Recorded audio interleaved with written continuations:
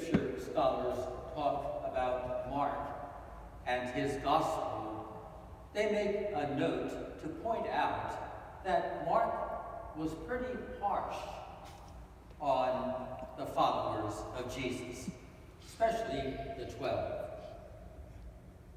As we hear in the gospel reading today, they did not understand the situation of the loaves that Jesus multiplied to feed the people, and on the contrary, their hearts were hardened. So in other words, they were not in a good disposition toward Jesus early on in his ministry. Why they were following him, who knows? Maybe there was some attraction. But nevertheless, they weren't convinced of who he was or what his mission was all about. I thought of this today as I reread the gospel. They didn't understand what Jesus was doing. They couldn't understand how so many people were fed with such a few amount of loaves. And on the contrary, their hearts were hardened. I thought of an example to show what that might be like, that we can better understand that. We don't like everybody we see or we meet. Sometimes we don't like everybody we live with. But the point is, that's okay if we don't like people. But our hearts are hardened when we decide to choose not to like them.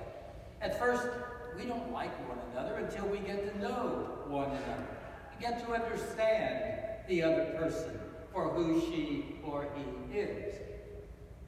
And that's okay, that's perfectly normal. But to decide not to like a person, that's when our hearts are hardened.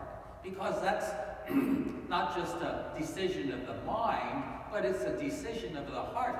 We will choose not to like a person. So early on in Jesus' ministry, the apostles, the 12, just couldn't get it. And Mark points that out time and time again. But little by little, and it took them a while, and maybe if we find it difficult over a long period of time to get to like someone or appreciate someone, maybe we can understand that that's part of human nature.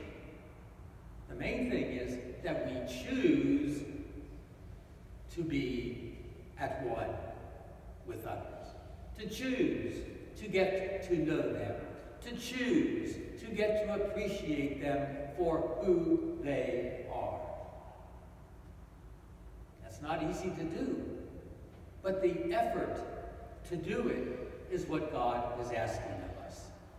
Try to see and look for the goodness in other people. Of course, people are not going to be like us. They're going to think differently. Think about the Congress. They're going to act differently from us. They're going to have different opinions from us. But at least what God asks us to do is to be open, to soften our hearts, to be ready and willing to try, to be at one not only with God,